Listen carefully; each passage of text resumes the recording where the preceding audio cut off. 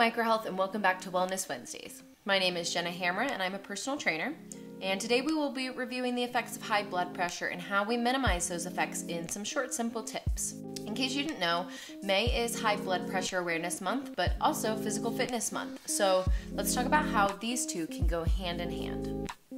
First, higher than normal blood pressure is anything over 120/80. So that top number represents the maximum pressure the heart pushes out blood while beating, and that's known as systolic pressure. And then the bottom number represents the amount of pressure in the arteries between beats, known as the diastolic pressure.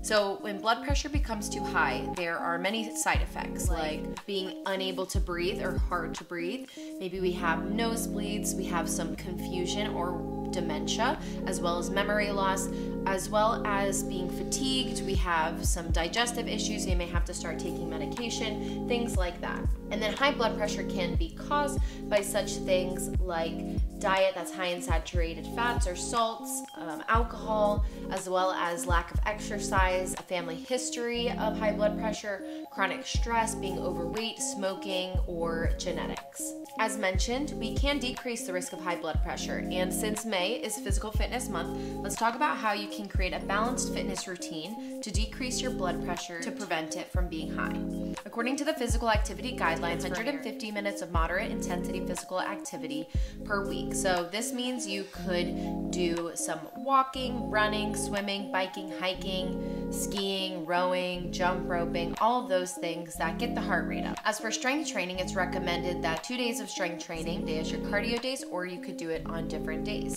Things like body weight training, lifting weights, isometric training, or playing sports are great examples of strength training. So, daily activity not only will help you decrease blood pressure, it will also assist in boosting high positive thoughts, sharpen your focus, increase deep sleep, decrease stress, increase weight loss, and so much more. So, let's not ignore the signs. Take your blood pressure when you can, see where it is, make sure you're at a healthy range, and let's get moving.